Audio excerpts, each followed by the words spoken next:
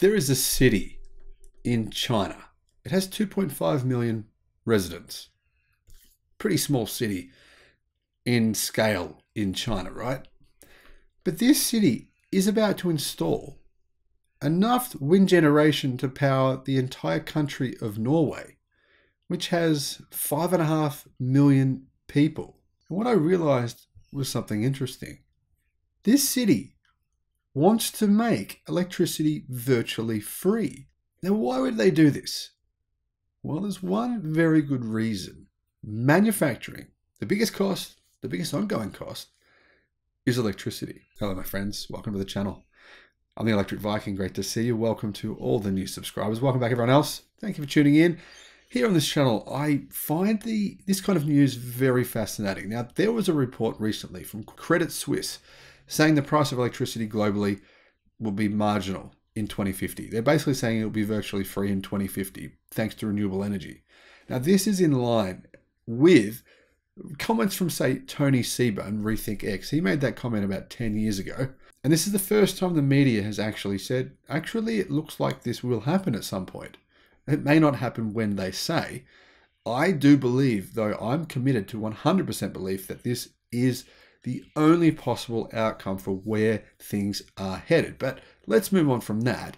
Let's focus on where we're at right now. And that is the cost of installing wind generation is falling every single year, making wind generation actually significantly more viable per dollar. The return on wind now is the lowest cost for any form of electricity in the world.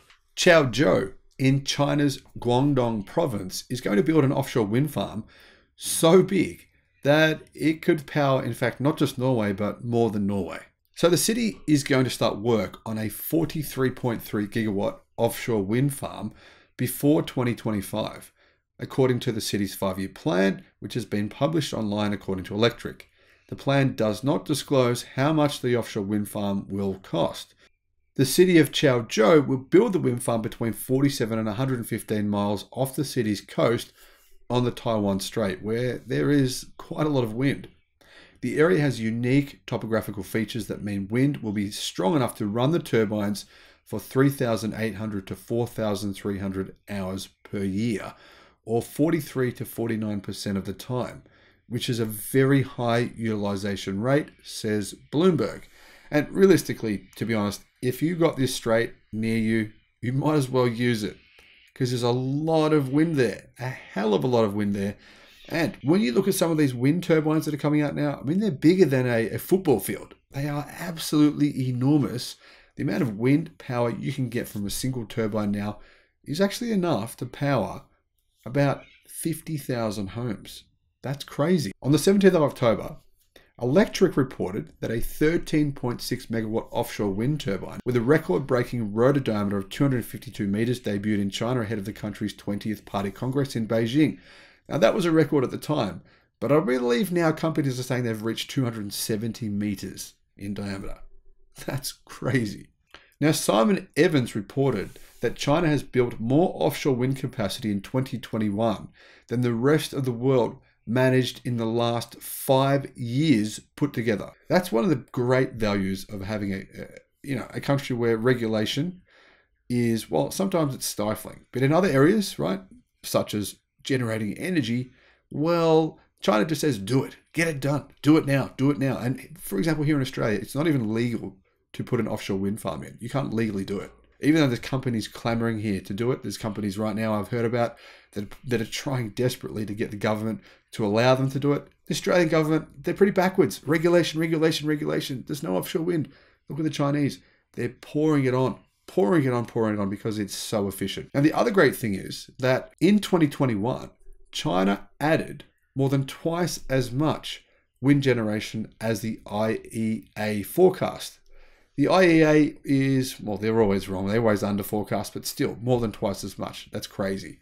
What that meant is that in 2021, China had 26 gigawatt hours of wind generation, which accounted for more than half the world's 54 gigawatts. Now, after this year, we'll be looking at a figure closer to probably 70 to 80 gigawatts, and it's going to balloon out from there. There's so many massive projects that are planned soon. Now, China has connected more offshore wind generation capacity in 2021 because it needs more energy for manufacturing. And its population is urbanizing really quickly, right? And they don't want coal. They really don't want coal. I know they have coal plants, but the reality is coal plants are more expensive than these wind generation farms are now. So it makes sense to build these massive wind generation offshore plants. Now, China's going big, but it doesn't have a very optimistic look on its own energy. It's saying it can't really be carbon neutral until maybe 2050 to 2060. That's a long way away. Now, I don't believe that's true. For example, here in Australia, we've announced that our completely coal-dependent country is going to be completely rid of coal within the next 5 to 10 years. Coal power plants, the biggest one in Australia, just shut down. The biggest one here. And there's so many renewable energy projects that have been announced in Australia because, frankly, it's cheaper. Now, Oxford University agrees with me.